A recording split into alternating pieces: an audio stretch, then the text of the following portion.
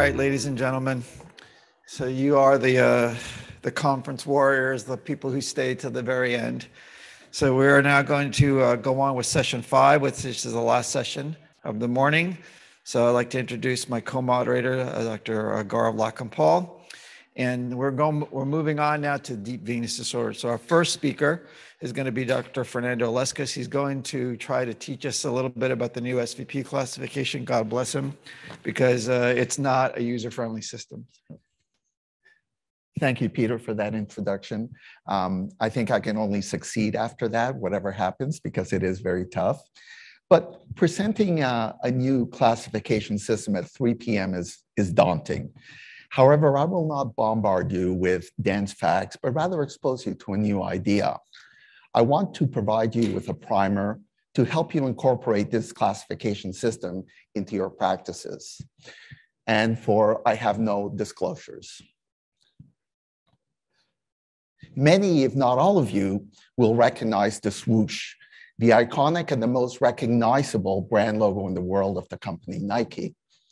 In addition, just looking at this image generates thoughts of athleticism, conveying motion, speed, and symbolizing victory. Nike being the goddess of victory in Greek mythology. Whereas this group of letters and numbers may not convey to you any thoughts or emotions at all. The report of this 3D volume rendered CTV movie loop of a woman with pain and pressure in her pelvis took me more than 2 pages to describe. However, I can convey the most salient findings of the pathology of with the same string of letters and numbers as the last slide. Logos in Greek means the word. In the broadest sense, it is the rationality of the human mind to attain understanding and harmony. In other words, bring order. This is an artistic representation of the Tower of Babel. The Bible tells us that after the great flood, all of humanity spoke the same language and wanted to build the tower to reach the heavens. But God, or possibly the chaotic universe, conspired against them and gave each group of workers a different language. Thereby, they could not communicate with each other, and the tower was never built. Likewise, the state of pelvic venous disorders is in a state where different specialties speak different languages and cannot communicate adequately. Why? Because similar symptoms may arise from different underlying pathophysiology, and similar underlying pathophysiology may give rise to different symptoms. Pelvic venous anatomy and interconnections are also complex. I use this schematic to simplify the main elements of the gonadal veins, the internal iliac branches, and the communication of the pelvic veins to the lower extremities. The SVP classification was published in 2021 by a cohort of international authors from different medical subspecialties to provide a uniform language for pelvic venous disorders. The classification seeks to define homogeneous patient groups. It facilitates clinical communication. It allows precisely directed treatment, helps in the development of patient-reported outcome measures, and helps in the development of clinical trials. This instrument characterizes a patient's clinical presentation in terms of symptoms, signs, and underlying pathophysiology. The classification has 3 domains: symptoms, variceal reservoirs, pathophysiology, which is then in turn subdivided into anatomy, hemodynamic abnormalities, and etiology.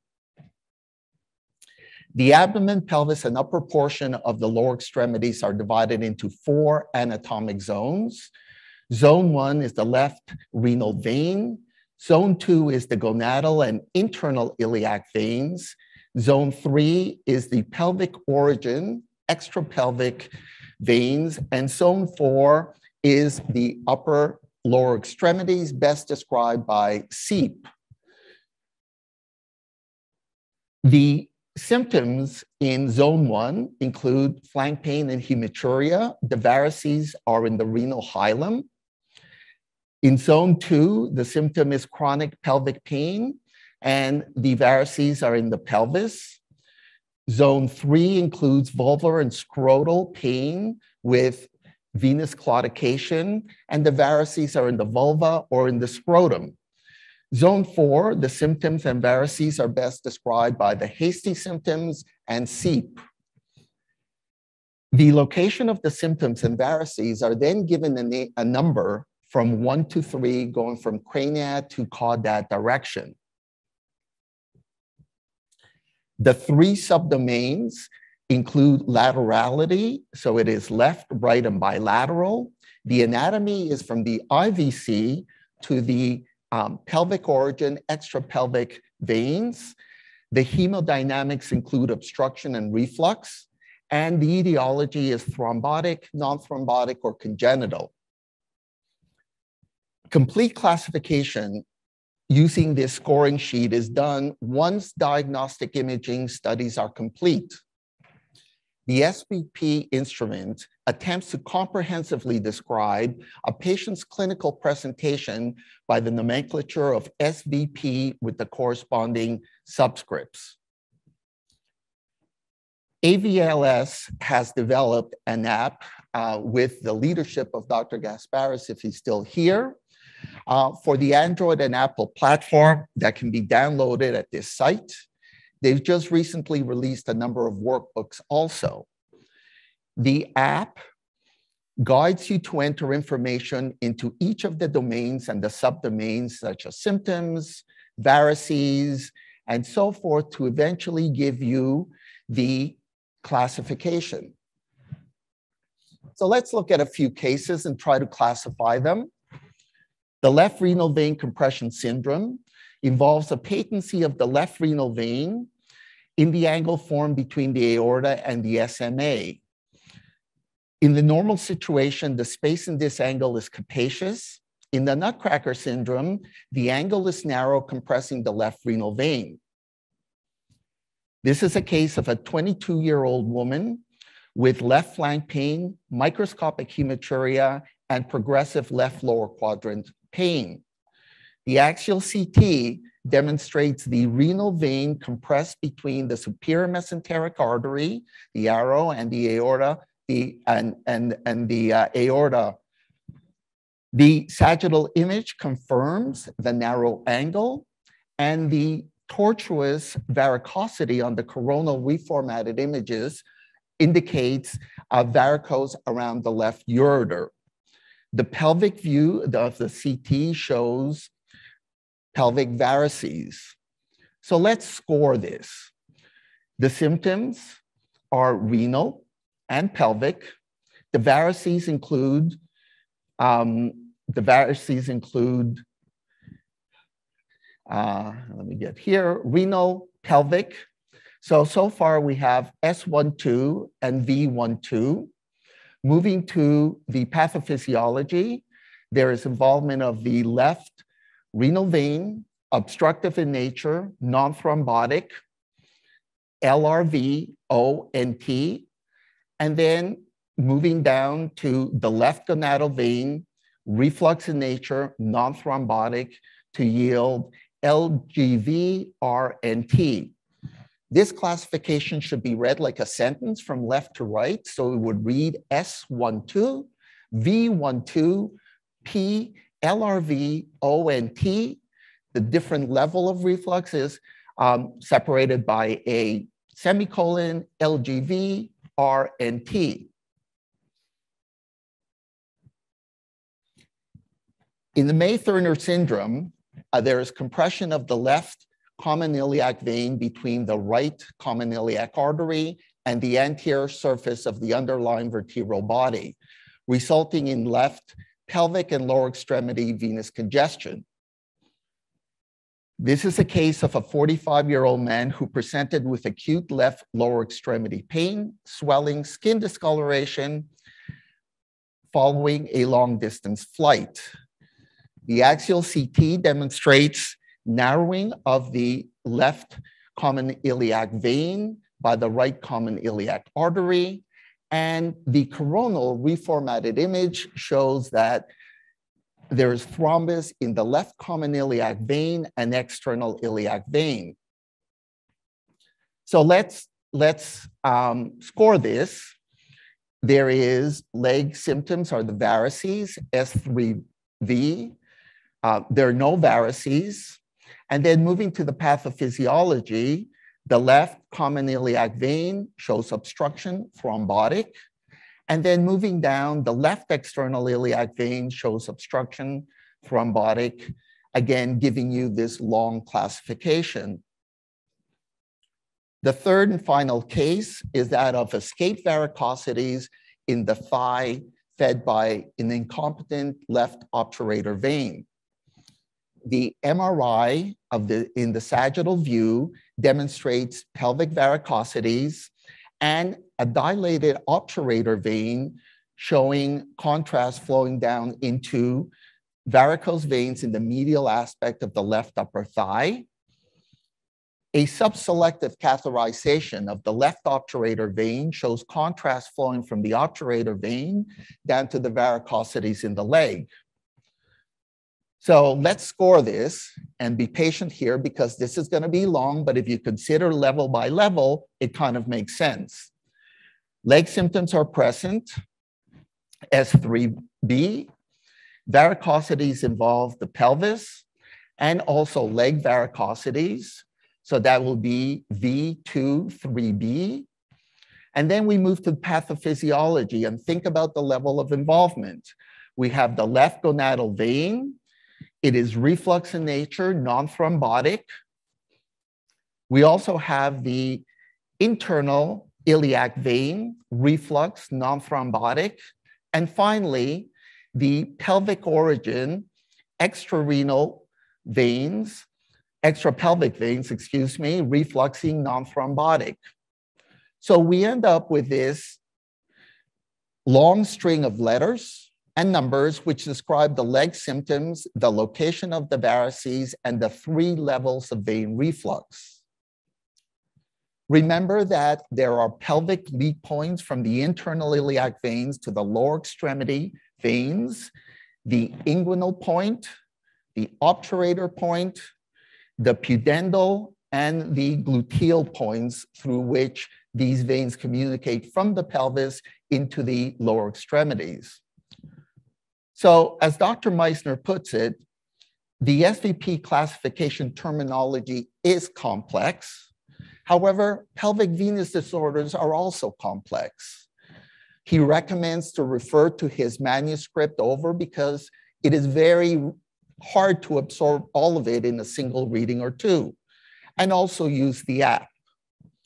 So what I've done in this presentation is try to give you the rationale why we need a classification.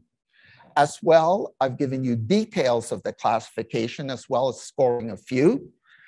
And to conclude, I will wind up with a recommendation as far as how to incorporate this classification in your practices. Dr. Patrick Henry Winston is an engineer professor at MIT, and he posits that success is a function of 3 variables.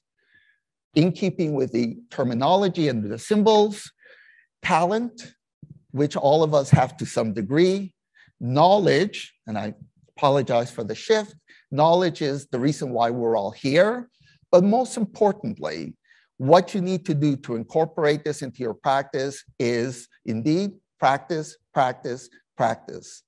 Thank you. Thank you, Fernando. You have a seat up here on the podium. Our next speaker is Dr. Efthymios Avgerinos again. He's speaking to us from Athens, Greece. His topic is, how do I choose which venous stent to use? Here's the data. So Makis, if you're still here. Yes, thank you, Peter, again. And again, thank you for the kind invitation. It's a privilege to participate in the conference.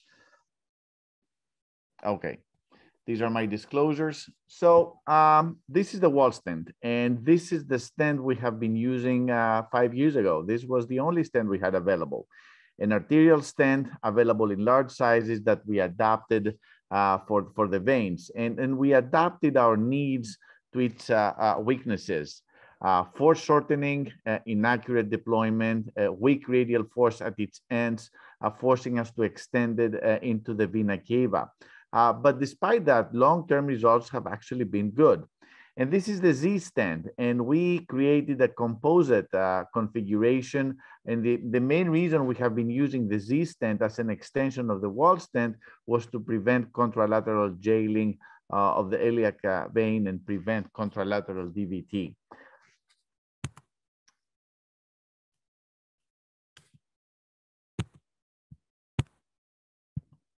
I have some issues in the slides changing it.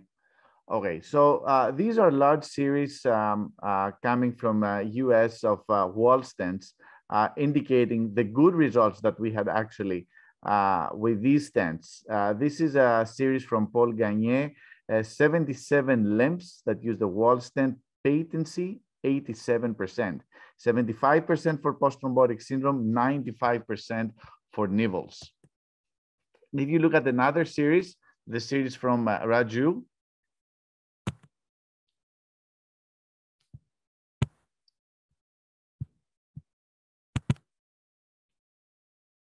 again, patency rates 70% overall, 68% for post-thrombotic syndrome, 74% for nivels. So can we really make it better?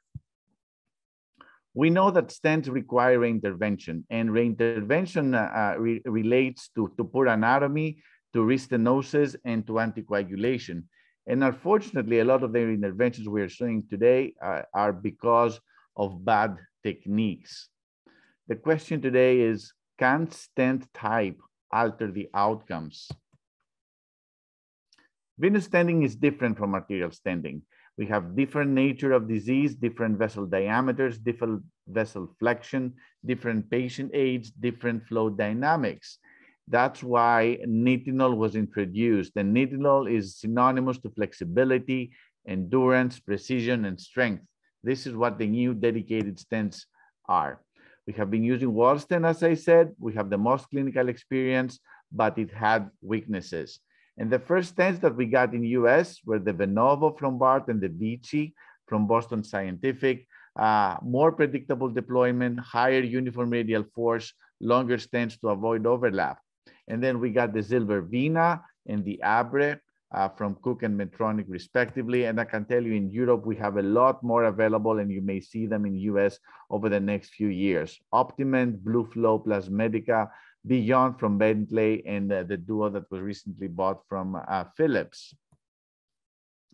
And we already have recall of 2 stents. The Vici stent has been recalled because of high incidence of migration, which I think was related to the users. And the Venovo, and the Vici is not coming back. The Venovo had some issues with the release and the deployment, but it's coming back within the next few months. So we have a variety of stents. We have open cell stents like the Venovo, the Zilvervena, and the DABR that can provide flexibility and are potentially less prone to fracture. We have the closed cell stents like the Vici, provides better radial force. We have braided woven stents that are kind of closed cell, like the wall stent and the Blue Flow. They provide good crash resistance and are also less prone to fracture. And we also have hybrid stents like the Duo and the Sinus Venous with potentially combined advantages. What we want from the venous stents, we want them self-expandable with sufficient outward force. We want them to have equal crash resistance throughout, sufficient wall coverage, predictable deployment, minimal foreshortening, flexibility without kink, and durability. But we cannot really have all these characteristics. There are some trade-offs. If you want flexibility, you're going to lose strength. If you want accurate deployment, if you want to avoid foreshortening, you're going to lose with scaffolding. You simply can't have these characteristics simultaneously. And there's the story below the inguinal ligament. We know that particularly the closed stents have a higher fracture rate. You can see the Vici, but I have personally seen fractures with all stents. I have seen with Venovo too. So what do we do? Do we need a different stent for any different location, or should we be using hybrid stents? Should we get advice from the industry trials? Can these tell us which stent is better? Well, I don't think the industry trial can give us any information because we are not comparing apples to apples. Different primary endpoints, different assessment techniques, and different populations. If you look at the population of the different trials, for example, the naval population, you can see the Virtus trial had 25% nivals. The vernacular trial had 45% nivals. So you can say the vernacular trial had easier patients. Same with the stenting length. Same with the below the inguinal ligament stenting. Vernacular trial, only 9% of the patients had extension below the inguinal ligament, while the DABR trial, 44% of the patients had extension of the stent below the inguinal ligament, and they all had good results. But these are not similar populations to compare. The study from UK, from Steve Black, puts some science into head-to-head comparisons between stents. They compared open cell stents against closed cell stents. The open cell have been the DABR and the Venovo and the Silver. The closed cell has been the Vichy. Well, they didn't find any difference in primary patency at 12 months, roughly 60%. But when they divided the stents, or they subcategorized them for the below the inguinal ligament extension, then it seems that the open cell stents do better. 52% at 2 months patency for open cells, 40% patency for closed cells. However, this was not significant, or it was a trend towards significance. And when they tried to identify factors relating to patency, the stent was not a predictor. The main predictor was inflow. Similar study done in Netherlands from Cis Widdens. They compared rigid stents, and rigid stents were the Sinus and the Vichy against the flexible stents like the Sinus Venous and the Silver. And they found that flexible stents seem to have better patency at 12 months, 90% against 80% for the rigid stents. But again, this was not statistically significant.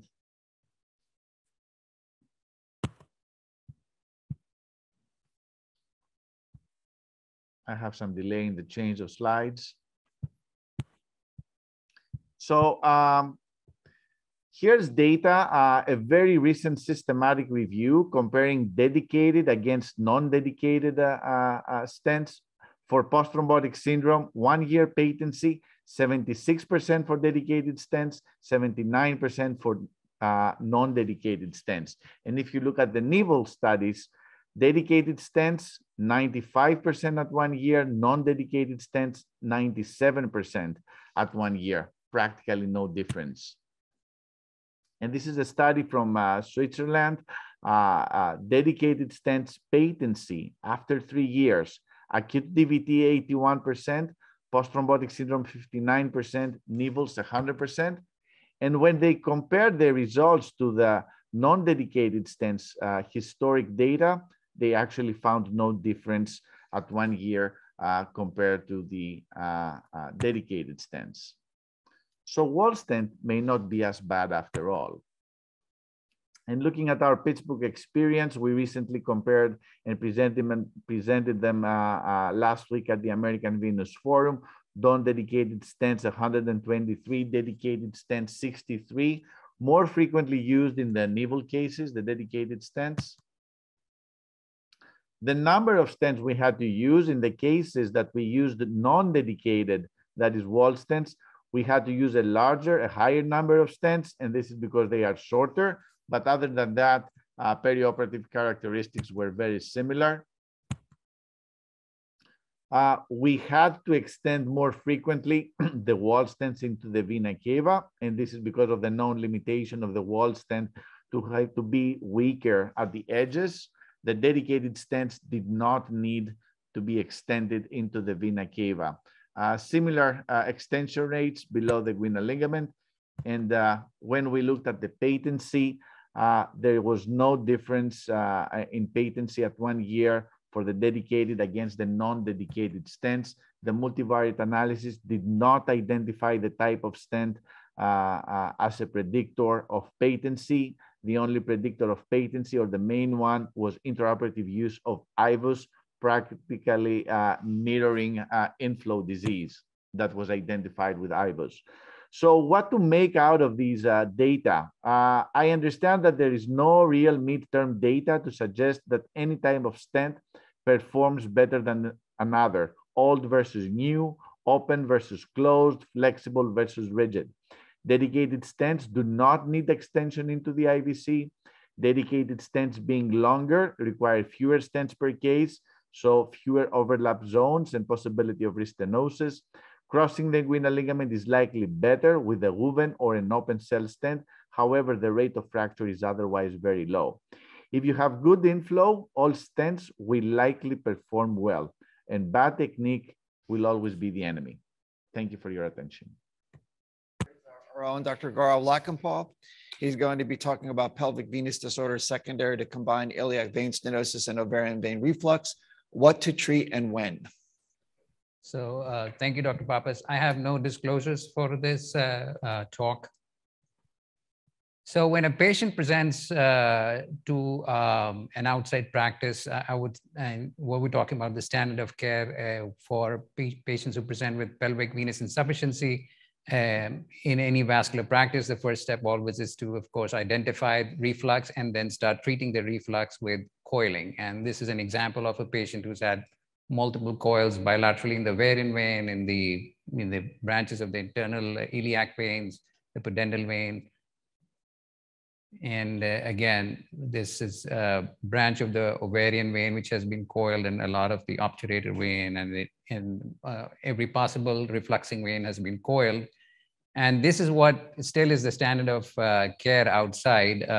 But what we do is a little different, and how we evolved to got where we are. I'm just going to present our journey through that. So I'm going to talk about cases, and these are the cases which eventually became data points and a part of the study that we published. So this was a patient who presented to us in 2015, 60-year-old female, gravida 9, para 10, came with pelvic pain, vulvar varices, bilateral leg pain, extensive leg varices that had been ongoing for several years. This was a diagnostic venogram, the iliofemoral venogram to your left. Shows extensive transpelvic collaterals, an ascending lumbar vein, haziness and flattening of the left common iliac vein, and then the ovarian vein was selectively cannulated, and you see there's a large dilated ovarian vein with reflux and crossover of collaterals going to the other side. So as was our practice when we had started doing these procedures, the patient underwent chemical embolization, and you can see the images on your left, and then the post-chemical embolization, there was still significant amount of collaterals seen. The patient did not have any significant improvement in her symptoms, and so she was brought back for an IVUS-guided stent placement in June. And this was her IVUS. She had about an 81% compression in her left common iliac vein. For the interest of time, I will skip. There you see that compression very nicely. So she underwent a 24 by 70 millimeter wall stent, which was deployed in the IVC, LCIV, extending into the LEIV. And she was very regimented about it, and that's the post stent placement IVUS pictures.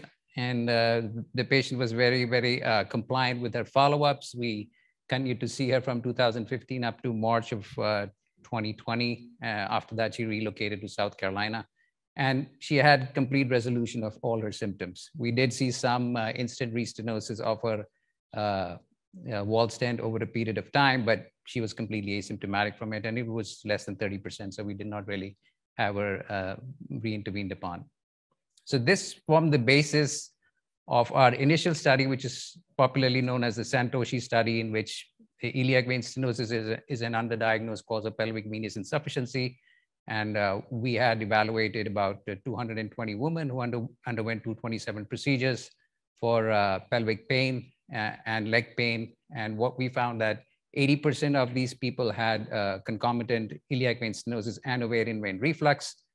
And the treatment modalities were divided into embolization with stenting in a staged manner, embolization and stenting simultaneously, and then some patients opted for venoplasty alone.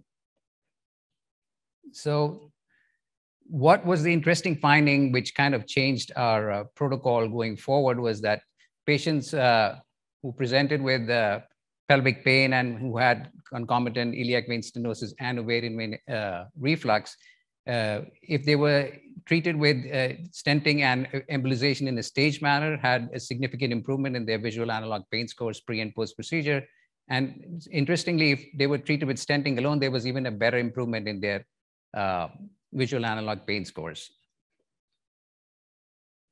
And again, there was a slight difference between patients who were treated with simultaneous embolization and stenting versus staged embolization and stenting, suggesting that there may be a role for the pelvic reservoir in patients who had this residual pelvic pain. What we also found that about 10% of the patients had significant improvement in their symptoms post embolization alone. So all of these ended up getting a stent placement. Now, about 2015, this was, I think, the first study which came out of Dr. Doherty's group, in which he evaluated 19 patients with dominant pelvic symptoms and who were treated only with stent placement. And what he found that 15 of those 19 patients had complete resolution of the pelvic pain. 14 of these 17 patients who had dyspareunia had a resolution, and then 13 of the 15 patients who had concomitant leg symptoms had improvement in their leg symptoms. So again, his conclusion was that venous obstruction should be carefully considered and evaluated in patients presenting with pelvic congestion, and treatment alone of the outflow obstruction may solve the patient's symptoms. So this led to the hypothesis which formed the basis for our next study, which is the topic of this talk, with women with combined iliac vein outflow obstruction and ovarian vein reflux will demonstrate improvement in visual analog pain scores with venous stenting alone. So again, we'll start with some cases. This is a lady who presented on August 13, 2020, 37-year-old female, gravida 6, para 6, came with pelvic pain, dyspareunia, and dysmenorrhea, labial varicosities for 15 years, representative venogram, left iliofemoral and right iliofemoral bilateral venogram, and then to your right, and then the selective catheterization of her ovarian vein, which seems to be pretty dilated, with the filling up of the pelvic collaterals, and then there's a crossover happening if you watch it carefully. There's a lot of bowel gas, it kind of confounds the image a little. So anyways, we demonstrated that there's reflux, and then we did an IVUS-guided stent placement. She had a 60% compression in her left common iliac vein. She underwent stent placement, 16 by 120 millimeter barred Venous stent. And this was her an image after her Venous stent was placed, and that's the IVUS post stent placement. And her last follow-up was 10th of February 2022 of this year. So her pre-procedure pelvic pain score was 8 and continues to be 0 post-procedure. This is another example, another patient, 37 years old female, gravida 5, para 3, again came with pelvic pain, dyspareunia, dysmenorrhea, vulvar varices, and in addition, she had recurrent venous insufficiency, which had been treated at the Center for Vein Restoration since 2018. Interestingly, she had a spine stabilization done when she was a teenager for a traumatic accident. Again, a venogram, bilateral iliofemoral venogram, and then the ovarian vein cannulation showing dilated ovarian vein with reflux and significant periuterine vein filling on the left, and then slowly transferring to going over to the right. So basically grade 3 reflux. So she also underwent a IVUS-guided stent on the 2nd of September 2020. She had a 14 by 160 barred Venous stent placed. There was about an 84% compression in her left iliac vein.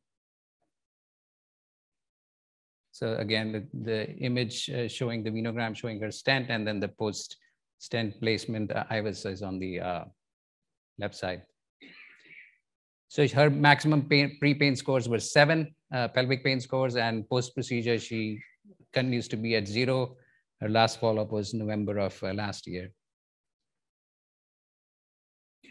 So I wanted to include this too. We don't see a whole lot of these patients, but we see maybe a couple every other month. 37-year-old female, gravida 5, para 4, came to us with pelvic pain, dyspareunia, dysmenorrhea, recurrent venous insufficiency ongoing for 10 years. So she was referred to us by Center for Vein Restoration because of her recurrent venous insufficiency, and then also when we talked to her, she had been having ongoing pelvic pain, which nobody had been able to figure out. So Dr. Nichols, this is your Virginia Beach patient. Okay.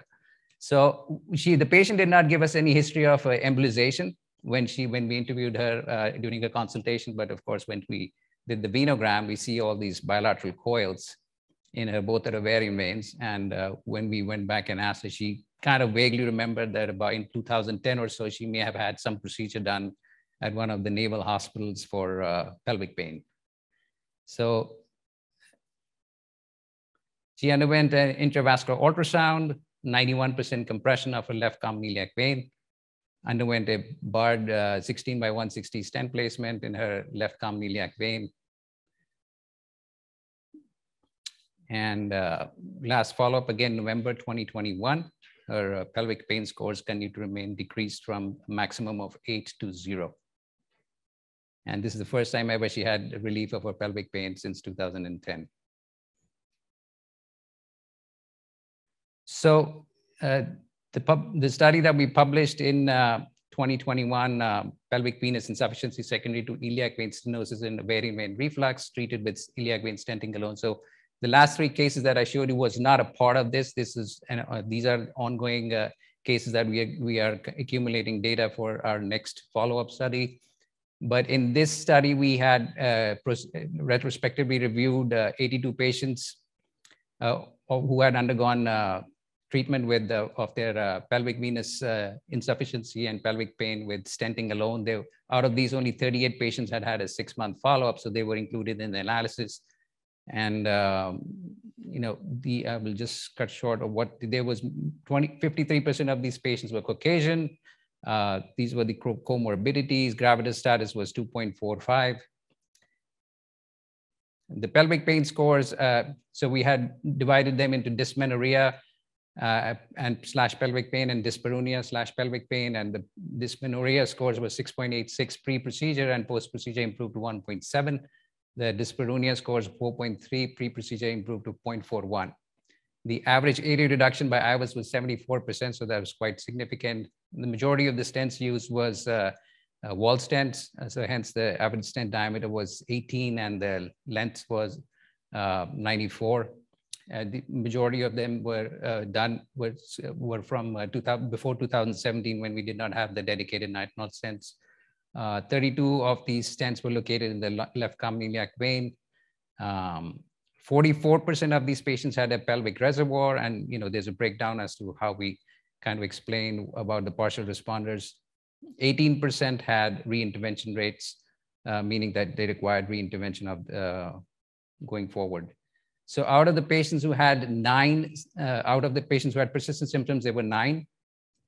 And 8 of these had dysmenorrhea as their primary complaint. So dysmenorrhea is, again, something that it's a topic of discussion in itself. May not be just because of pelvic venous insufficiency from refluxing veins or from a compressed vein, but maybe hormonal.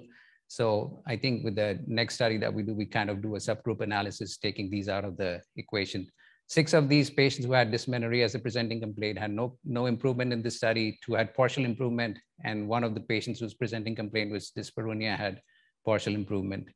And 1 of those patients was found to have a labral tear, so that was fixed by orthopedics and her symptoms improved. These were the indications for reintervention. A majority of them either had recurrence of the symptoms requiring ipsilateral extension, or symptoms on the contralateral side requiring a contralateral stent placement.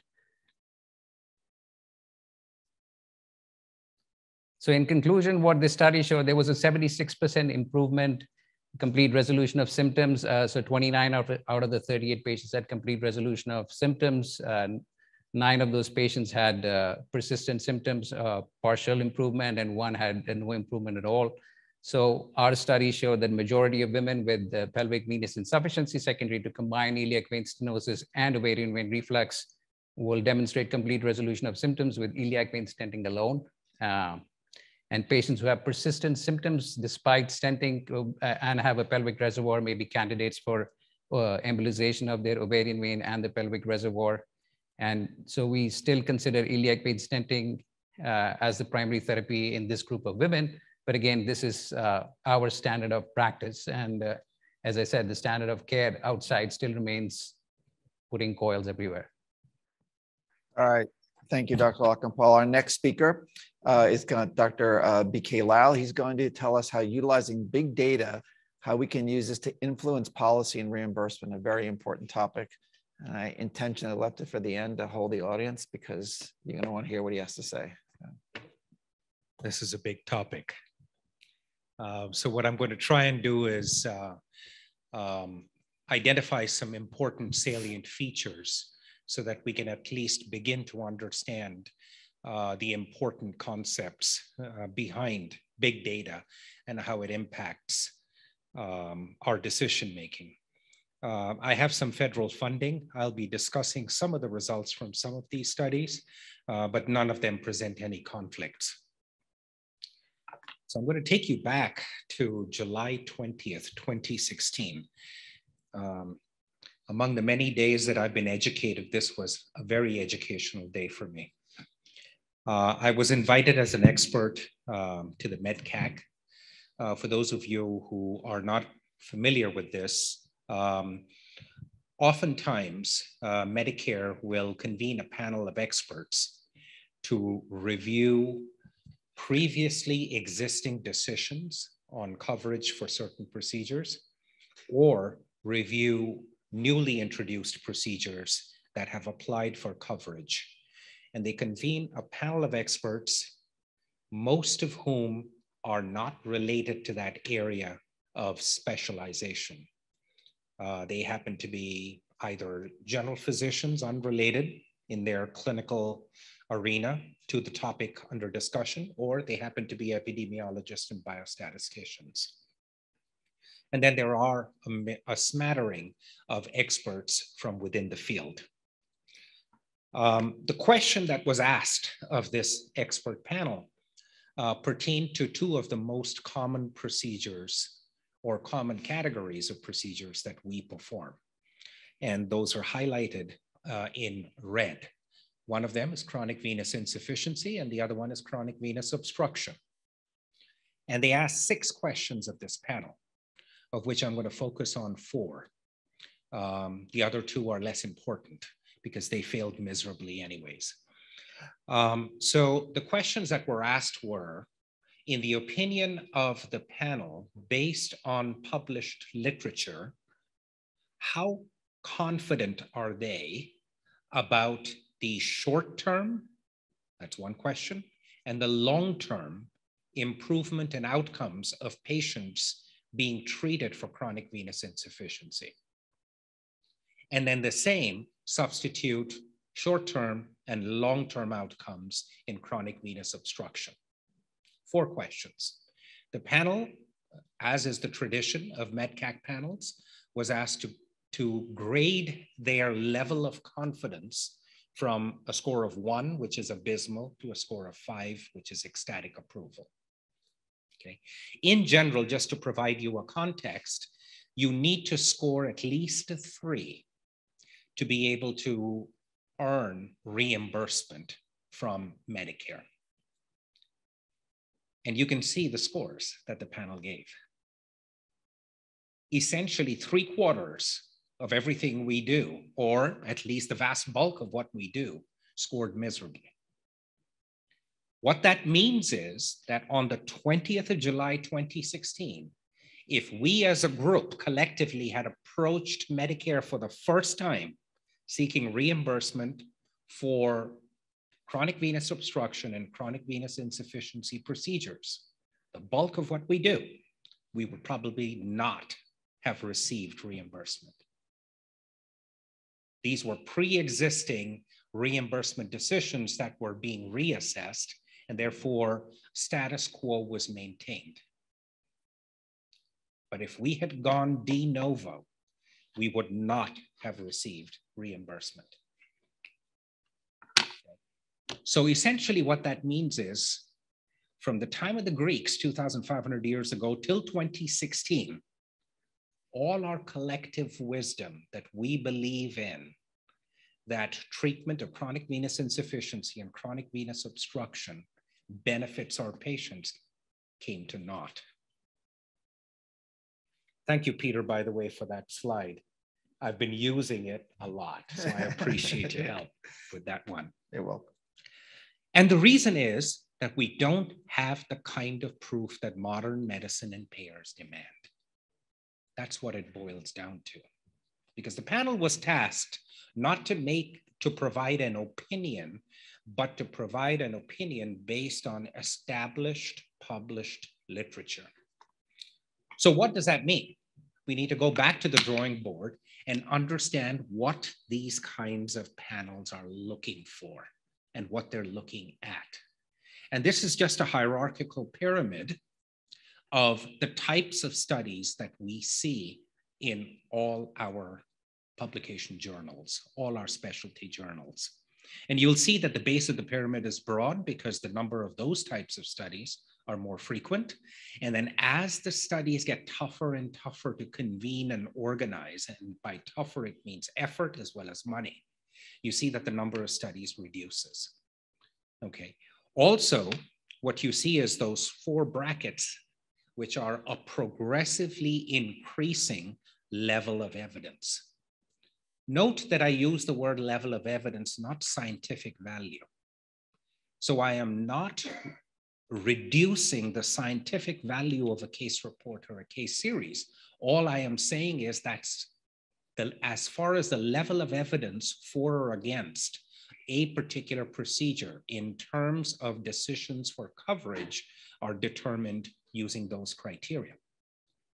And then based on the quality of the level of evidence, academic societies will grade the evidence as being of great benefit, moderate benefit, weak benefit, and we're used to that, seeing those categories of interpretations and guidelines.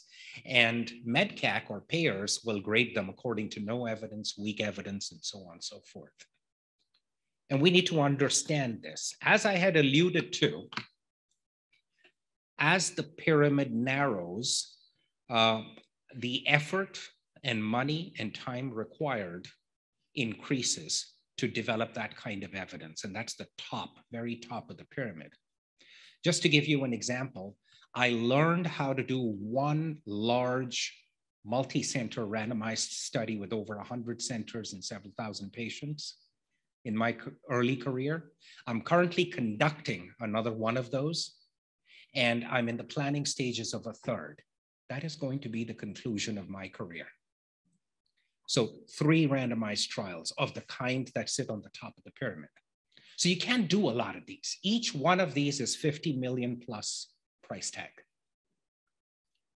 Okay, so where do we get the largest bang for our buck in terms of generating data that is convincing enough to payers, and particularly to the two big gorillas in the room, Medicare and the VA, because they are the 2 federal agencies that have the largest amount of influence in terms of reimbursement, which is what a lot of our other payer systems will adopt or adapt.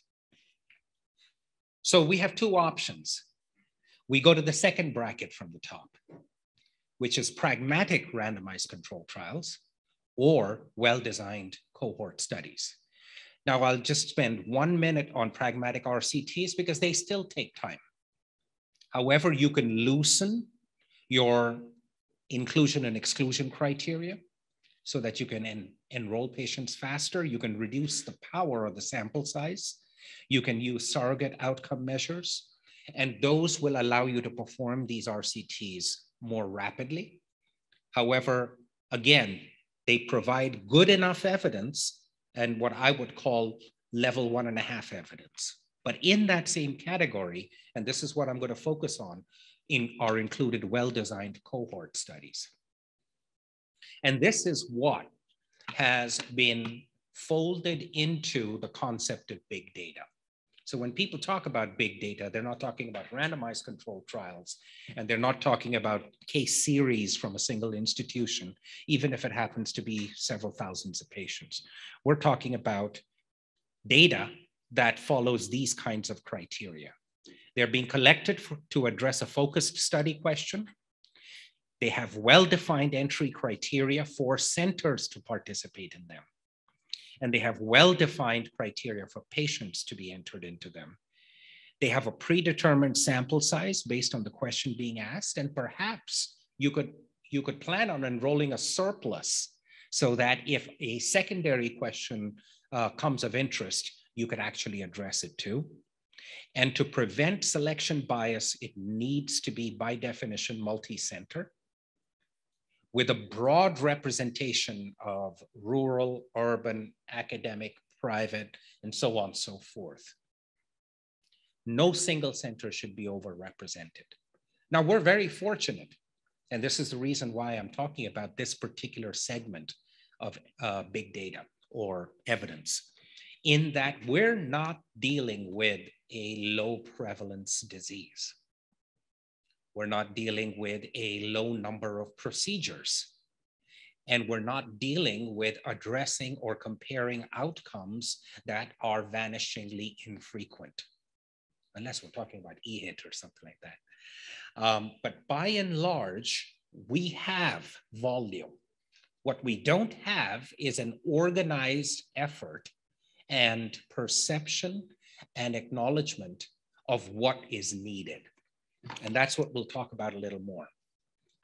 So I'm going to give you a couple of examples of how big data can be leveraged. And these are things I have done and therefore I'm familiar with, and therefore I'll talk about them.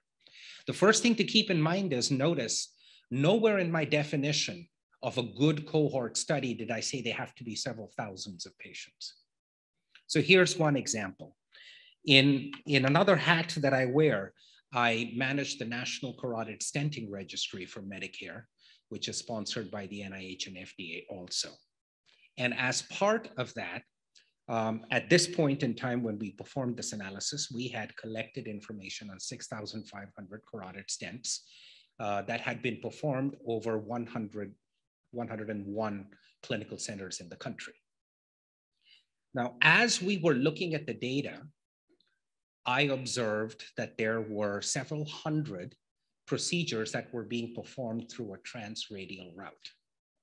And when I presented the aggregate data, one of the companies that actually was very interested in pursuing this asked if I could help them in terms of obtaining FDA approval for radial artery access for carotid stenting. And so what do? We dug into the data that we had, and then we embedded a study within this registry. And within a year, we had collected enough information, and we had structured an analysis that looked at comparing radial artery access and its outcomes to the rest of the cohort, transfemoral primarily. We looked at multiple outcome measures. We did essentially a propensity score matched comparison. We did a logistic regression comparison, and we also compared the raw data. And we demonstrated that there was no difference in the overall outcomes between these two different approaches to performing carotid stenting. And in fact, if anything, there was a benefit in terms of access site complications, as one would expect, right? In fact, we had 0. And as a result of this, they obtained FDA approval. So this was something that was very readily and simply accomplished within a year.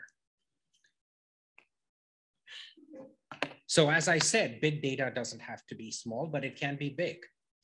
So here was another issue. About, I want to say 7 years ago, there was a new procedure that was introduced for carotid revascularization called transcarotid artery revascularization, or TCAR. Some of you may have heard about it. There's a lot of excitement. And what ended up happening was that as a result of the excitement, essentially everybody wanted to do this procedure. People that were just graduating from fellowship wanted to do it. People that were 5 years out of fellowship wanted to do it. People that were 25 years out of fellowship wanted to do it. All of them bringing with them different levels of experience with this procedure. And so hospitals across the country began approaching the Society for Vascular Surgery on guidance as to how to credential these individuals, because everybody wanted to start doing them in their hospitals. And there was no data to guide it. And so we partnered with the company and with the society. And this was a lot of fun doing this, and convinced the company to have their clinical representatives who are present during these procedures to collect data on the indication and some metrics of the procedure and the outcome of the procedure, the in-hospital outcome of the procedure, for every single TCAR ever performed worldwide. So this is the power of an academic society and a company partnering towards getting a very simple goal. All that we wanted to know was, how many procedures do you need to do to become conversant in performing TCAR? A question that is very rarely quantified for procedures. But here we had an opportunity. So now we have 19,000 procedures at the point that we performed this analysis, and we knew the outcome of the first procedure of each one of 1,400 physicians who performed TCAR worldwide. The second procedure that they performed, the third, the fourth, the fifth, and you see that graph over there. So we have the adverse event rate for the first procedure of every single physician, the second, the third, and the fourth. And as you see moving to the right side of the screen, there's an inflection point at the 26th case where the adverse event rates kind of flatten out. And so 26 procedures has become the benchmark. And as a result of that, we published the credentialing guidelines for that govern TCAR. So another example, here's one of a small study. This is something we're currently engaged in, we collectively, because we use those same principles and we're trying to translate it and generate information. Many insurance carriers, as all of us are aware, limit coverage for chronic venous insufficiency treatment based on imperfect data. And many times they'll essentially determine that if there's no data to support it, then they won't cover it, rather than data that demonstrates harm. And those are two different things. So one common example is that many carriers will not cover ablation for patients with GSV reflux without accompanying junctional reflux. So we decided as a group to try and address it, or at least I helped the group. And the aim here was to determine if junctional reflux impacts symptom severity in patients with isolated insufficiency of the great saphenous vein. And we were looking at comparing symptom severity and quality of life in these two groups of patients, patients with GSV, isolated GSV reflux, and patients with a combination of GSV and junctional reflux. We designed it as a one-year prospective multi-center cross-sectional study. We calculated a sample size of 340 after defining confidence bounds of equivalence. And you can see the inclusion criteria. We were looking at C2 and C3 symptomatic disease. And these were the enrolling PIs. You'll recognize pretty much all of them. These were all high volume, high quality practitioners across the country. And Chandu was leading this team, and my coordinating and data management center supported it. And I do have to thank and acknowledge Shalini's work in this as the project manager. So within 3 months of study approval, We had a protocol, we had case report forms, we had an electronic data capture system set up, we had the participating clinical site selected, we had IRB and all the regulatory approvals in place, the site contracts moving forward, and the first patient was already enrolled. So that was our startup time, if we can do it right. And the study, of course, is being conducted pretty rigorously, weekly study, administrative meetings, weekly enrollment newsletter. You see an example of that simple newsletter to the coordinators and the PIs, and a monthly steering committee meeting. How has this study been doing? This is through the pandemic. This is happening in real time. So the study started in September, at the end of September. And as you can see, there's a startup delay. The orange line demonstrates the cumulative enrollment. The blue dotted line is the ideal or target enrollment. And the enrollment was hoped to be accomplished within 12 months. So you see 340 all the way in the right upper corner. And we've been exceeding enrollment. Now we're well ahead of target enrollment rate. And we'll probably finish about 3 months ahead of time. And this is just some information. As you can imagine, we're not going to lose statistical power by doing a premature comparison, but this gives you an idea of what the overall cohort looks like. There's a good mix of the two groups of patients in the first 100 that were enrolled. And you can see that these are patients that are symptomatic and are in trouble. So at the very least, we know we're enrolling the right kind of patients. So I want to conclude with this thought.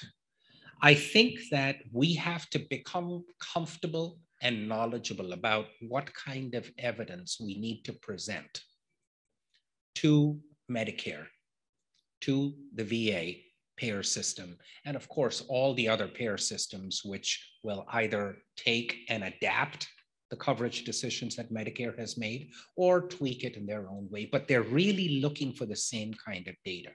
And in addition to advancing the science with the types of studies that we publish, we should also be generating and engaging in this kind of work. This is relatively new to the venous field because we have been empiric in many of our decision-making processes, but we have to do it. And this is one way of organizing it. That's the kind of infrastructure needed. And of course, the jury study is doing very well. Thank you all for your attention. Our next speaker is Dr. Pappas himself. He's going to be talking about a role of anticoagulation in non-thrombotic iliac vein stenosis. Clearly doesn't need any introduction. He's the director of the fellowship program at the Center for Vein Restoration, and also he's the director of research across both the organization CVR and CVM. Very well published, very well known. So thank you, Dr. Lakhanpal. I'm also acutely aware that I'm standing in the way between you and the bar, so I will get this done very quickly. So what's the goal of anticoagulation? So this is one of my patients that had a non-thrombotic iliac lesion that we put a stent here. And as you can see on the transabdominal ultrasound, there is evidence of in-stent stenosis. So we have no idea what the optimal way of treating this. We have no idea why this happens. We have some theories, but the feeling is that these patients should be anticoagulated. Well, what's some of the data to go for that? So one of the first studies that we did is we looked at a series of our own patients, and we just looked at the type of anticoagulants that we were putting patients on. So on the far right, this is one of the papers that was published by by Max Tran as the first author. And we looked at antiplatelet agents, we looked at Xarelto, we looked at Eliquis, and we looked at the patency of these stents and the early thrombosis rate and the late thrombosis rate. We found it made absolutely no difference what you put them on whatsoever. So, and that's basically all of that.